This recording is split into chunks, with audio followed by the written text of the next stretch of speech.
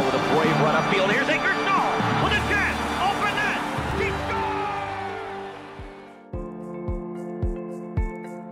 scores! A silent trigger, the team that broke barriers to transform a sport.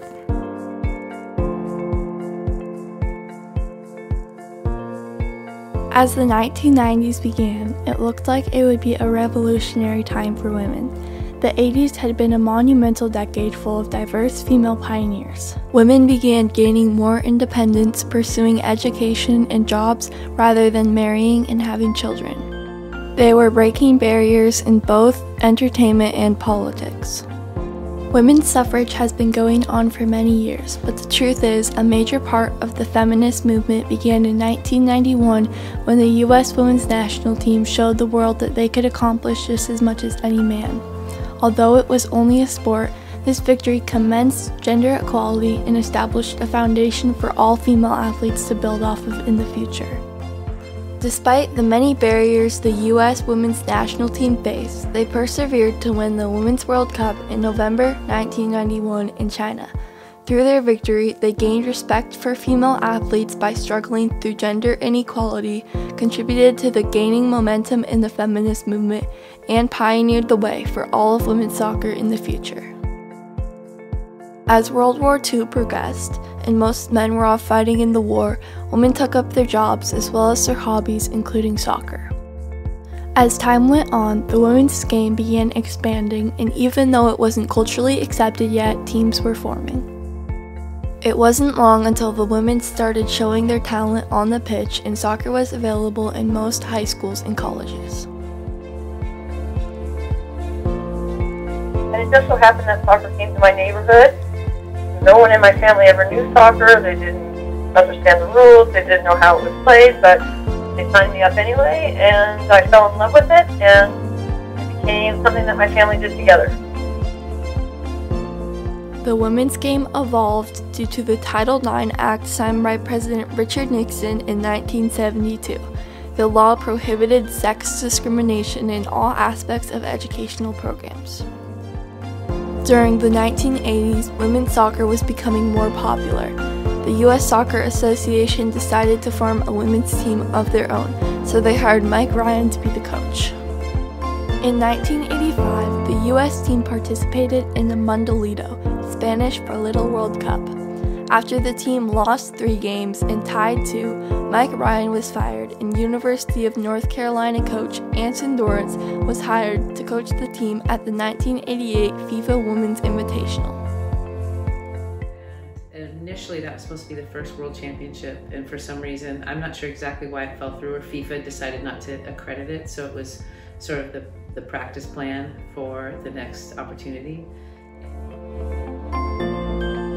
On November 16, 1991, the opening ceremony of the World Cup was held in Guangzhou, Guangdong Province. The ceremony highlighted the Chinese culture and inaugurated the first Women's World Cup. The U.S. team, a group of young women ages 19 to 27, had been winning their games consecutively. They had won all 3 of their games in Group B and had even beat Chinese Taipei 7-0 in the quarterfinals. Despite these victories on the field, the U.S. team was faced with much gender discrimination. But way back then, you were made to feel like you didn't deserve being treated equally. You're like, oh, thank you so much for your hand-me-downs. So our training jerseys were men's XL t-shirts that had already been worn and had the pit stains in them and everything. Our dilapidated bus it was packed with luggage, and it was the full women's national team. Flying home took 52 hours because we had to go the cheapest way all around the globe and drop off every team. The team was also faced with third-class travel, cheap hotels, and bad food. The final match of the Women's World Cup was held on November 30th, 1991. The 2 teams competing were Norway and USA. The match was held at the Guangzhou Tianhe Stadium in front of nearly 65,000 people. Only 20 minutes into the game, USA's star player Michelle Akers scored off a free kick by Shannon Higgins, putting them in the lead. But only 8 minutes later, the Norwegians fired back with a header goal to tie the match. The game looked like it was going into overtime when Akers intercepted a pass from defending opponent Tina Svensson back to Norway goalkeeper Raiden Seth. Akers had an open goal in front of her. She scores, putting the US in the lead with only minutes to spare. Finally, the whistle blows and the USA are the champions. We were all lulled into this feeling of, it's going to be like this when we get home. You know, we're going to change soccer in America. People are now going to pay attention. However, it was quite a shock when they arrived back in America. 4 people met our plane when we arrived at JFK, says Michelle Akers. 2 reporters, the coach of the men's national team, and a friend of mine. Nobody knew about the World Cup because of lack of global media coverage available from China.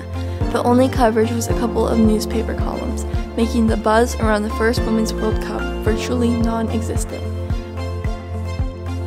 However, after time, word spread from the few that did know and care, inspiring mainly young female fans.